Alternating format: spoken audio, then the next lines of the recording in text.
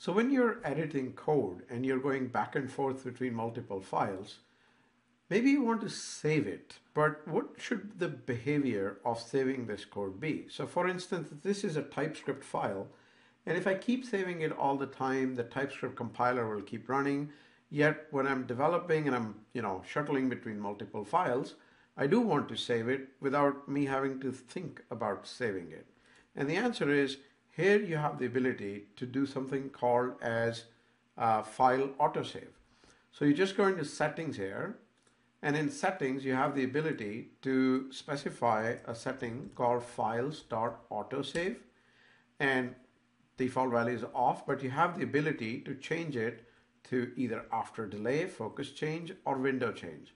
And if you say after delay, so basically after a little bit of a delay, it'll save the file. You can even change the delay setting in milliseconds, which is by default 1 second.